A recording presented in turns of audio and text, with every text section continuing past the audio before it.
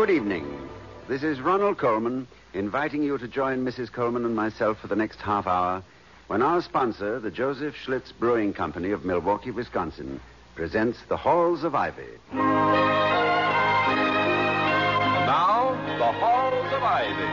We love the halls of ivy that surround us here today. Welcome again to Ivy. Ivy College, that is, in the town of Ivy, USA.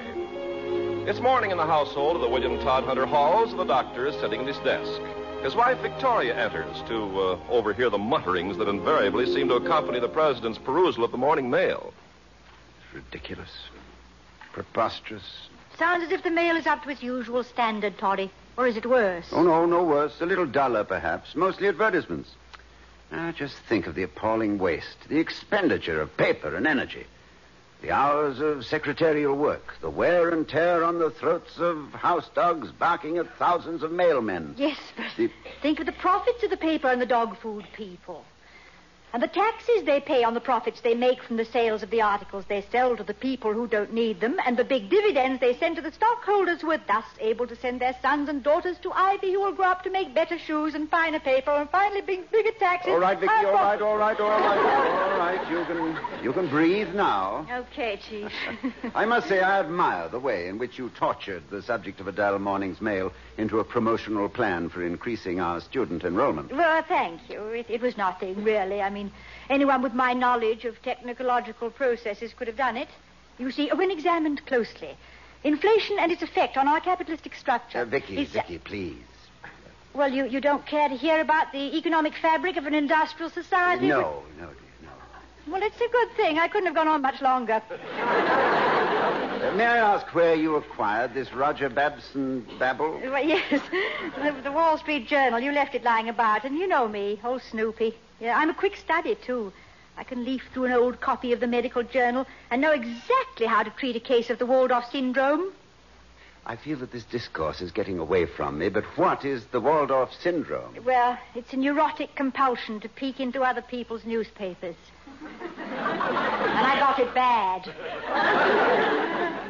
Go on with the mail, darling. What's the one you got there? Oh, some long-winded thing. Well, read it. While you may not be a connoisseur, such nonsense. Within the purely academic field, etc., master spirit of his age, wasting my time.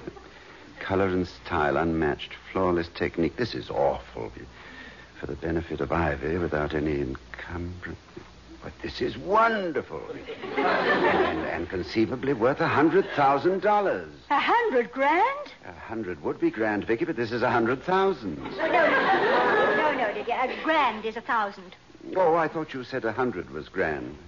Well, never mind, Toddy. Forget about my bad early training and tell me what it's all about. I mean, is it awful or is it wonderful? Well, it's certainly better than I thought. It's from a lawyer, Homer Benson, of the firm of Benson, Willoughby and Benson. Oh, Willoughby, I wonder if he spent Christmas alone. Benson is executor for the estate of the late Mrs. Charlotte Peters. Her husband was an Ivy graduate, and she was a Frenchwoman of some wealth. During the last war, he died while fighting with the French resistance, and she fled to this country. She's occupied her last few years in an effort to recover some of her family art treasures. And where does Ivy and the $100,000 come in? Well, in her will, she leaves what Mr. Benson describes in his letter as a superb and fully authenticated Goya painting to Ivy College. Mr. Benson himself is on his way here now to complete the necessary formalities. Oh, Tolly, how exciting. We couldn't hang it in here, could we? To begin with, Vicky, the painting is 7 feet by 5, and we cannot raise the roof. At least not any more than we did on Christmas Eve. Secondly, Mr. Wellman and the Board of Governors would hardly approve. No, Mr. W. and the BOG will have to decide whether it hangs in Emerson Hall or the new Ivy Art Center, or whether it's put on the market. To be sold? Yes, the proceeds to go towards building the new Ivy Art Center. How about putting the Goya up and then building the new art center around it and then start classes? Or would that be putting the art before the course? Well, then we wouldn't have the money to start building the... Vicky, I'm a very busy man. Oh, yes, I know you are, darling. Well, when is Mr. Benson coming? Well, he should be here now. I just heard a car pull up. Look out of the window, darling, will you? Is it an attorney with the mud of the airport still on his shoes and a bulging briefcase which probably holds an extra shirt and a seal? A seal? In that little briefcase? A notary public seal, dear. Oh, I see. Well, can you see him, our visitor, I mean? But yes, I think it's Mr. Willoughby. If it isn't Mr. Benson or Mr. Benson. On the other hand, of course, it could be Mr. Benson. Yeah, but I'll get it. Remarkable woman, my wife. Remarkable. How can 100 be grand and then be 1,000? Very odd. William, here's Mr. Benson. This is my husband, Dr. Hall. Good morning, Dr. Hall. Mr. Benson, I'm glad to see you. I was very interested in your letter, and on behalf of Ivy... Just a moment, Doctor. Since my letter was mailed, a disturbing complication has arisen. Mr. Basil Willingdon, the eminent art critic, declares the painting to be a fraud and not an original Goya at all. Well, there goes the nucleus of our art center before we even got it. Is Mr. Willingdon's decision final? Not at all, Mrs. Hall. In fact, Mr. Willingdon has not seen the painting. Oh. His opinion is based on a communication he has just received from the Bernheimer Gallery in Bordeaux. They claim it is a work of no importance. Well, that seems to settle it. I'm not enough of a critic myself to argue with an established art gallery. However, on the manifest, it was declared by Mrs. Peters to be an old master, therefore free of duty. And Mrs. Peters was herself a connoisseur and an authority in the world of art. Furthermore, her declaration has the endorsement of the best art critic in Paris. Well, things are looking up again. Where is this painting at the moment, Mr. Benson? Still in its crate at the New York docks, awaiting claim and clearance. Mrs. Peters died a few days after its arrival. Well, why can't they open it up and let the experts appraise it? And not without the authority of the owner. And according to the will, it is now, if accepted by you, the property of Ivy College. Well, I don't see how we can accept it until the mystery is cleared up. Emerson would turn in his grave if we hung a fraud in Emerson Hall. Toddy, wouldn't it be just perfect for the Clarence Wellman Hall? Now, That's just where Mr. Wellman wants it. what? I'm acquainted with Mr. Wellman, Dr. Hall, and knowing he was the chairman of your board, I telephoned him yesterday and informed him of my coming here this morning.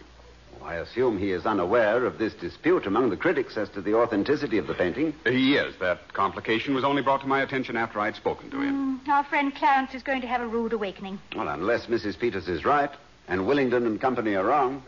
There is one more factor to be considered, Dr. Hall. Well, if this gets any more involved, I'll paint a Goya myself. Mrs. Peters in her will stipulates that the painting must either hang in Ivy College, be disposed of for Ivy's benefit, or Ivy may accept the sum of $5,000 as an alternative. The picture then to be sold for other charities. What has Ivy to lose? In the latter alternative, a great deal, should the painting turn out to be genuine. Yes, $5,000 against a possible $100,000. Well, it seems we must just wait on Mr. Wellman and the board. I am to call on Mr. Wellman on my way to the airport with the papers for his signature. One last formality. With the will, there was a letter addressed to you as president of Ivy College. As you see on the envelope, Mrs. Peters stipulated that it must be opened only after the acceptance of the bequest. Yes, I see. Thank you. Goodbye, Mrs. Hall. Goodbye. Goodbye, Mr. Benson.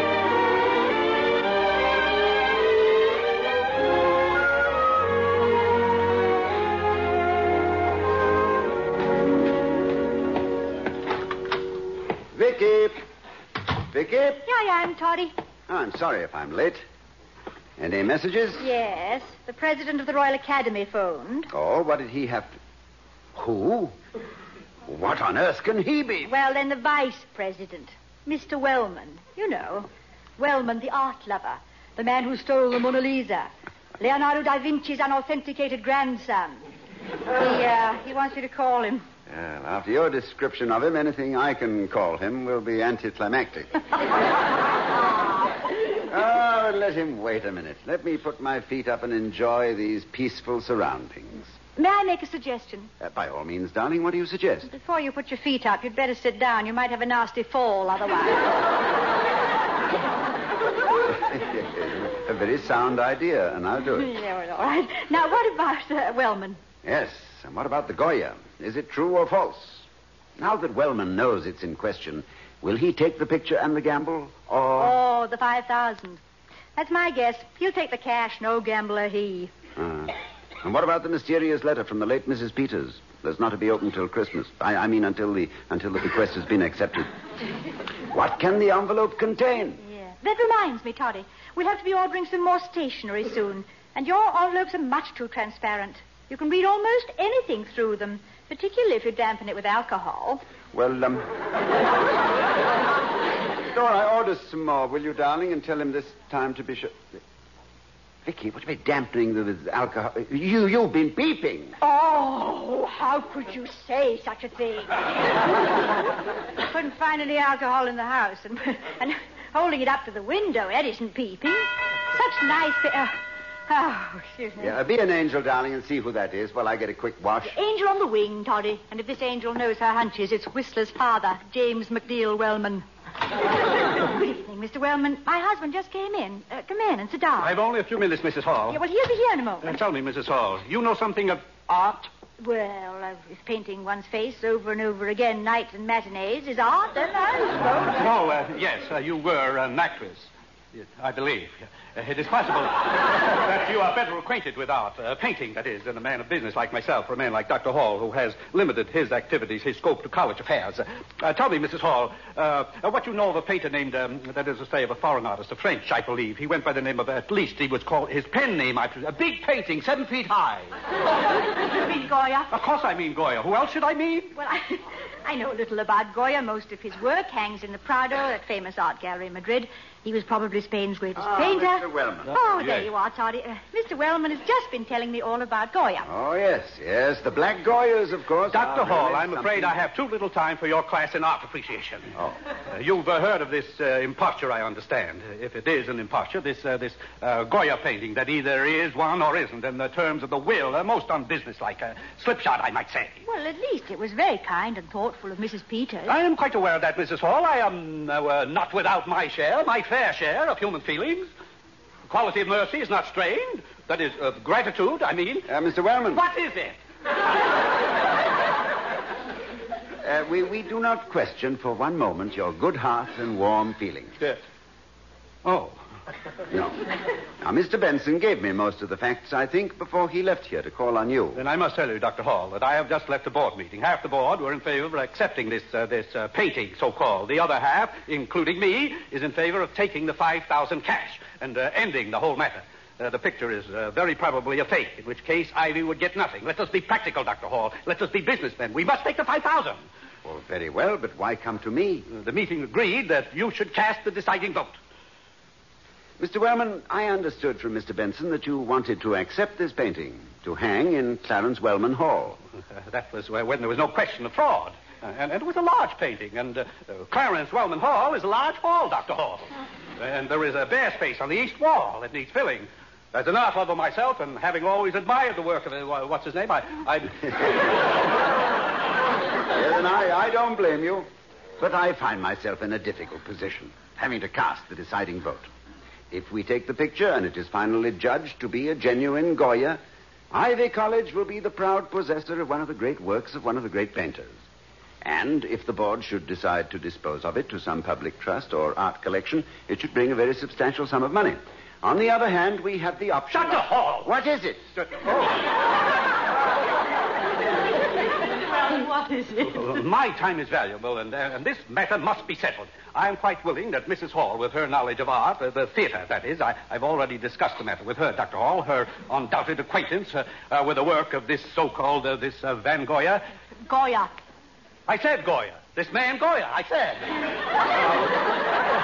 I'm willing, I say, to accept Mrs. Hall's decision. Well, Vicky? Well, what my personal opinion has to do with art criticism, I really fail to see. But I vote for taking the big chance. Take the gift in the spirit in which it was offered. Forget the small potatoes and the chicken feed. To heck with the consequences, and the devil take the hindmost. Miss Vicky.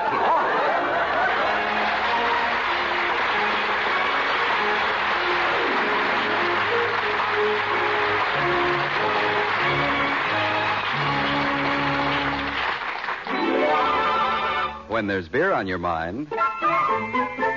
Your best thought is Schlitz, the beer that made Milwaukee famous.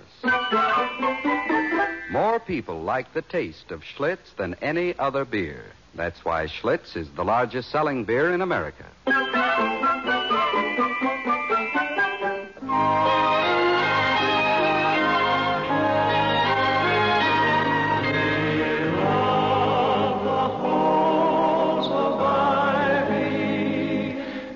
Surround us here today. Now, back to the halls of Ivy. It's late the following morning, and Mrs. Hall is expecting the doctor home for lunch. Vicky. Here, Toddy. Lunch will be ready in a few minutes. Oh, no hurry, my dear. Faculty meeting isn't until 2:30. That'll give me a full hour after lunch, all to myself. And I will wager you dollars to your Aunt Emily's donuts that I won't be permitted to get away with it. Now, there's a little gremlin that sits up aloft whose one malicious objective is to disturb the intercurricular catnaps of W.T. Hall. It's just as well, perhaps, Toddy. Helps you keep you slim, soigné, and svelte. Coming from you, that's nice, Vicky. Last week, Mrs. Kuncannon referred to me as suave. Coming from anyone, that's nauseating, but from a professor's wife, it's treason. But, something is on your mind, my dear. The faintest of shadows flickers across your face. So treat me as an old family friend and tell me all about it. No, it's nothing, Toddy. But I'll give you just one guess who called. Wellman. He flicks as gruesome a shadow as anyone. Yes. But he wouldn't tell me what it was. He says he'll see you later, and he sounded quite upset. I'm afraid I didn't use my vote discreetly yesterday. Ah, you chose to vote honestly. Well, what I mean, perhaps, is that I'm beginning to believe I was wrong. No, I think that your instinct was right. You chose the bigger way. How much better to lose the gamble than to be in the ignominious position later of learning that the Boston Fine Arts Museum has acquired a masterpiece while Ivy has spent $5,000 on a station wagon and a new lawnmower. Now, when you think... Why, Vicky, thank you, my dear. Oh, darling, Toddy. I just had to hug you. You don't know how relieved I am. Them's the nicest words I've heard since you said Happy New Year. I only said that... And I beg you not to move, my darling. I only said that your instinct will probably prove to be right again. In fact, whenever an issue arises that is outside the logical reasoning of an underpaid, though quite brilliant, college president, I have been content to leave it to you. Ever since Fanny Blair, as a matter of fact. Fanny Blair? Is she the redhead who won the Home Economics Award? Has she been sending you apples? Now, Vicky, I'm shocked. Not that the occasional apple may not agreeably lubricate the relations between master and pupil, sometimes referred to as esprit de corps, but I am shocked. Have you forgotten your English folklore? An hour walk across the meadows, from Bumbledon Ferry to Tipperton Town? Oh, yes. Of course, yes. And our problem at the crossroads, it was just before we were married. Yes, it must have been late spring, because the laburnum and the lilacs were putting on a tremendous show. Admission free.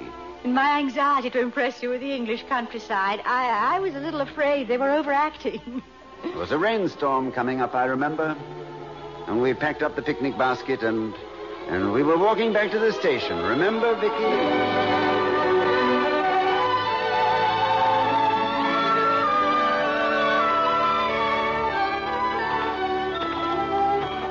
We'll have to hurry, I think, William. It's quite a walk back to the station. And it looks like rain. I hope we're on the right path. I can see a stile ahead with a signpost. Oh, what a wonderful day. Isn't it? Even when it rains, it's beautiful at this time of the year. I wasn't thinking only of the countryside, Victoria. I meant the day with you. Wonderful day, beautiful you, fortunate me. Thank you, William, dear. I've loved every minute of it, too. It's been a picnic in every sense. After a week of grease paint, a day like this is better than any beauty treatment. Heaven only knows what I shall do when I return to America. Unless you... Unless I... No, I promised not to put any more pressure on, didn't I? You're to take as long as you want. It's only that... Only what? It's only that I can't help an occasional reminder. A tiny little nudge now and then. Well, they're nice, warm little nudges, though. Look, we're here at the crossroads. Oh, very symbolic. Crossroads call for either dirty work or momentous decision. Now, what does the sign say? Well, it says to the village, all right, but look where it's pointing. 2 paths in 2 different directions, and the sign points right between them. Good, honest, British compromise. Yes. Oh, plain British indifference. Well, which one should we take? You decide. The left. It looks nicer. Good. Quick decisions gather no moss. Yeah, we've got no time to dilly-dally. Here comes the rain. Yes, we may have to run for it. You'll get wet. Well, I'm all right. I got my raincoat. But what about you? Oh, nothing could worry me less. Trotting beside you, you see a happy man. There isn't a raindrop born today that would have the heart to touch me. Oh, William, look over there. Where? What luck. Oh, yes. Looks like an inn at the end of this field. By the big spreading chestnut. Fascinating. If the village blacksmith isn't standing under that tree with large and sinewy hands, I shall be disappointed. Well, we'd better take shelter for a moment. Here we are. The door's open. What's this place called? There's the name up there on the signboard. Oh, yes, I see. Oh, wonderful.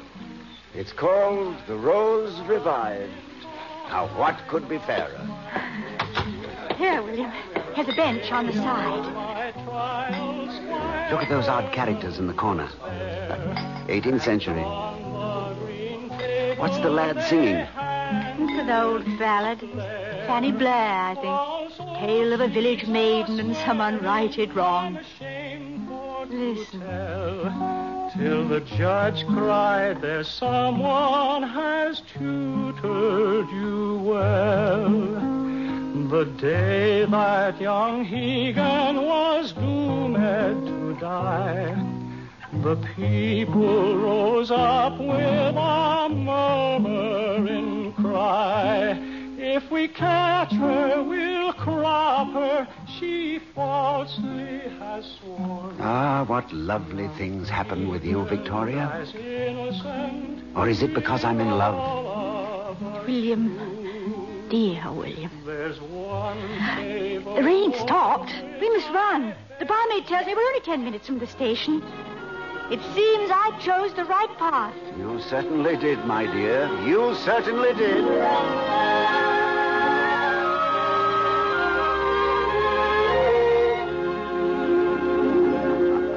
Remember that day? Of course I do. And ever since then, I've always had the greatest respect for your instinct. Well, I hope it lasts, because this time I may turn out to be the girl who took the wrong turning. Oh, nonsense, my dear. What you did was perfectly right. I know, but you see, there's something else. Besides Mr. Wellman, there was a phone call from Mr. Benson, and he said that this morning the Treasury Department, or the Customs, or I don't know, something, claimed that there would be a duty to pay in the event of the Goya turning out to be a fraud. In which case it'll be valueless, and there can hardly be any duty on a worthless... Yeah, but Mr. Wellman, though, Toddy, if there are any charges or complications at all, Charm Boy is really going to flip his lid, to use a handy little undergraduate expression. Next Christmas, let's give him a top that he can blow whenever he...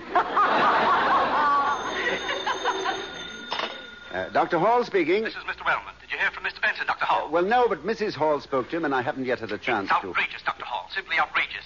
Now look at the mess we're in. I said mess. Oh, I don't think that we... That's just it. You don't think. And Mrs. Hall's fatal decision. Fatal, disastrous. And who's going to pay for it? That's what I want to know. Who? Duty, heavy duty, and on a forgery, too. Penalties, no doubt. Fines, heavy fines. Disgraceful publicity, too. Just because my advice wasn't taken. What's I be coming to? Changes will have to be made, Dr. Hall. Changes. Mr. Wellman. Mr. Wellman, please keep calm for a moment. If you remember, in Mr. Benson's letter, he said that... Oh, wait a minute. Letter. Letter what? Mr. Wellman, I'm sorry, but I'll have to call you back. I left the bathwater running. It's not bath water at this time of the day. What? Hunch, my dear. Instinct, of course. The letter. Where's the letter? What letter? Mrs. Peters. We can open it now. Top drawer of my desk. I couldn't think of a good answer to Mr. Wellman, and the letter may give me one. Yes, here it is, Toddy. Of course, it's only a hunch, of course. Yes. What does it say? What does it say? What does it say? What does it say? Wait. Here we are. Here. And in memory of my husband, to give to Ivy one of the finest examples of this great master's work that exists outside of Madrid. The overpainting that was applied to conceal the masterpiece from the invading Nazi vandals and which has served its purpose can, of course, be easily removed. The real Goya is underneath it. The beauty and greatness of this classic work.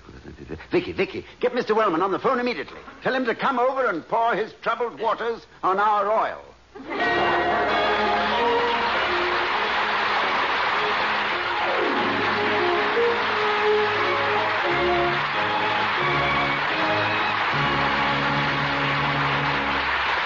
The other actors in our play tonight were Herbert Butterfield as Mr. Wellman and Ken Peters as Mr. Benson.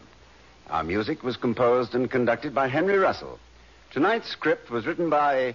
oh, dear, wait a minute. Tonight's script was written by Ronald Coleman. Well, thank you, my dear.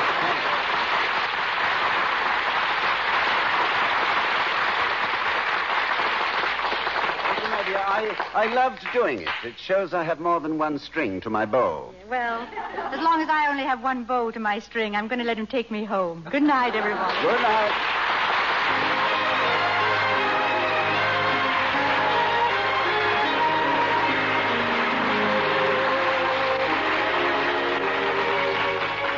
We'll be seeing you next week at this same time at the Halls of Ivy, starring Mr. and Mrs. Ronald Coleman. The Halls of Ivy was created by Don Quinn, directed by Nat Wolf, and presented by the Joseph Schlitz Brewing Company of Milwaukee, Wisconsin. We invite you to enjoy the Pulitzer Prize Playhouse on television on Friday night. Yesterday, by the way, the Pulitzer Prize Playhouse won the Emmy for the Best Dramatic Program on Television by the vote of the Academy of Television Arts and Sciences. This is Ken Carpenter speaking. Oh, we love the halls of ivy that surround us here.